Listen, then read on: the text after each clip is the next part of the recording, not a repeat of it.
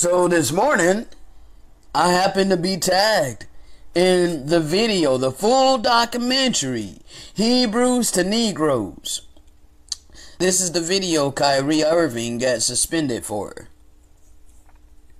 Bruh. Now, I just got 23 minutes into the video, okay? 23 minutes into the documentary. And it's a dagger. There's a dagger here. Oh my gosh, it's a dagger. And I'm about to read it, okay?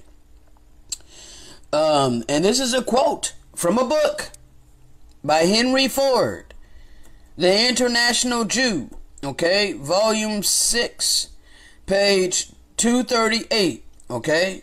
Check this out. Hold on. I'm bringing up my Photoshop so that I can save it. It might pop up in front of what I'm reading here. Hold on.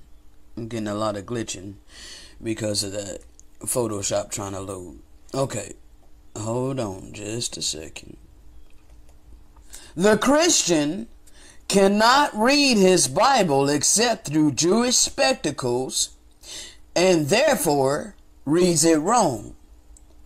As a result, Christians don't have the Most High's word. Judaism is not only the teaching of the synagogue, but also the doctrine of every Christian church in America. Through our propaganda, the church has become our most avid supporter.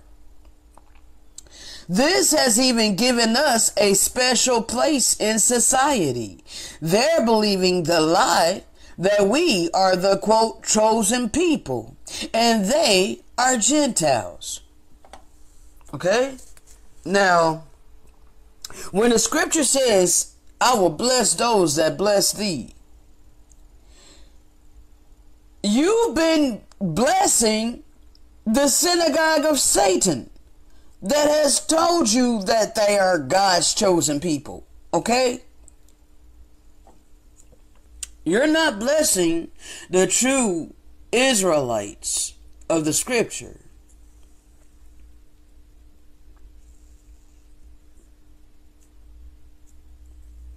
The Israelites of Abraham, Isaac, and Jacob.